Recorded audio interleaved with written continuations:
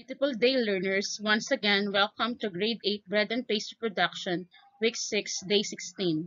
Today, our topic is all about Occupational Safety and Health, OSH, Signs and Symbols in the Workplace. Learning objectives. At the end of the learning period, the student should be able to first, explain the importance of safety signs in the workplace. Second, identify sign colors and its meaning. Third, draw safety signs applicable at home. And fourth, show appreciation on the importance of safety signs in the workplace. Let's identify your prior knowledge for today's lesson. Matching type. Draw lines to match column A to column B. Get your notebook to write your answer. Don't hesitate to stop or pause the video to get time to think. And remember to play the video again to check your answer.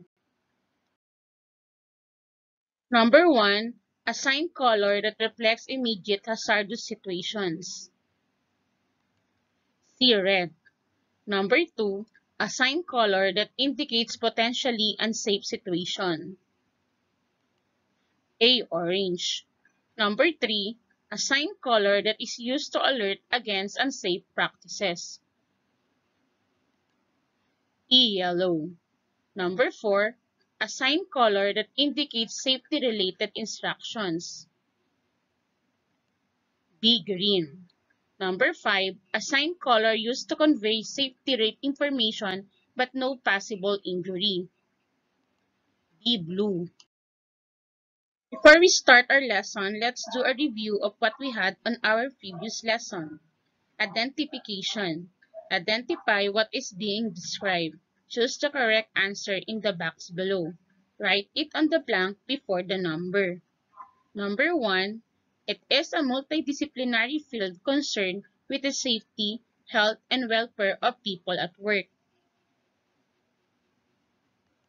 Occupational Safety and Health, or OSH.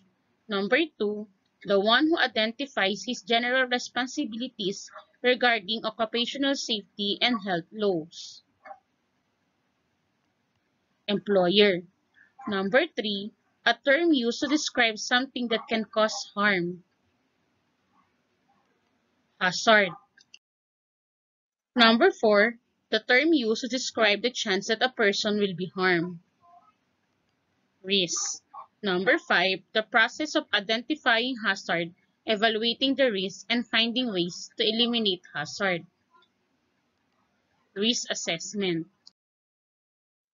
Today's lesson, we will discuss about practice occupational health and safety procedures, occupational safety and health, OSH signs and symbols in the workplace. Safety signs are a type of sign designed to warn of hazards, indicate mandatory actions or required use of personal protective equipment, prohibit actions or objects, identify the location of firefighting or safety equipment, or making of exit routes. This helps reducing accidents in the workplace. Different types of safety levels depend on the types of hazards. Safety signs comes in different colors that are standardized and shows a specific meaning. Sign colors. Red color reflects immediate hazardous situation that will cause death or other serious injuries, like danger or fire alarm. Orange color, a potentially unsafe situation that could cause serious injury or death. Drop zone, road work ahead. Yellow color, used to alert against unsafe practices, which if not avoided may result in minor or moderate injuries. Caution, tripping hazard. Slippery surface. Green color indicates safety-related instructions, procedures, or the locations of safety equipment. Fire exit or first aid. Blue color, no possible injury, used to convey safety information. This is a hard hat area. Keep these premises tidy. For activity number 16, letter A, answer the crossword puzzle below use the clues given. Across. Number 1, sign color that is used to alert against unsafe practice. Number 3, OSH goal is to foster safe and blank work environment. Number 4, sign color that indicate potentially unsafe situation. Number 5, the chance that a person will be harmed. Number 6, O in OHS stands for. And number 8, sign color that indicates safety-related instructions.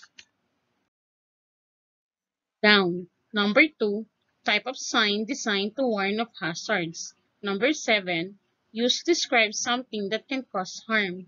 Number 9, sign color that reflects immediate hazardous situation. And number 10, sign color used to convey safety information but no possible injury.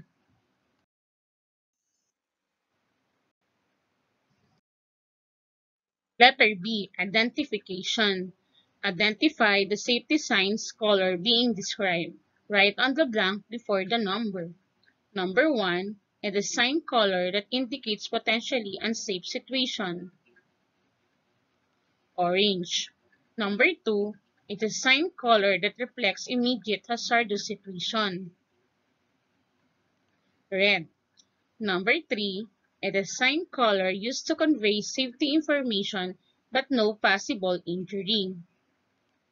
Blue. Number 4, it is sign color that indicates safety-related instructions. Green. And last, number 5, it is sign color that is used to alert against unsafe practices. Yellow. Remember this, safety signs and symbols is essential communicating tools to indicate hazards in the workplace. Directions. Color the following pictures below. Write the specific meaning of safety signs colors based on the colored pictures. First picture, apple. Second picture, star. Third picture, orange. Fourth picture, sea. And last picture, lift. For valuing, safety signs and symbols helps the workplace to reduce accidents. You are going to draw safety signs and symbols applicable at home. Apply the safety signs color. Then answer the question, what do you think is the importance of having safety signs at home and in the workplace? Pause test. Matching type. Draw lines to match column A to column B. Number 1, assign color that indicates safety-related instructions. E green. Number 2, assign color that indicate potentially unsafe situation. C orange. Number 3, assign color used to convey safety information but no possible injury. D blue. Number 4, assign color that reflects immediate hazardous situations. A red. And number 5, assign color that is used to alert against unsafe practices. B yellow. That's all for today. Thank you, keep safe, and may the God always bless you all. See you next time.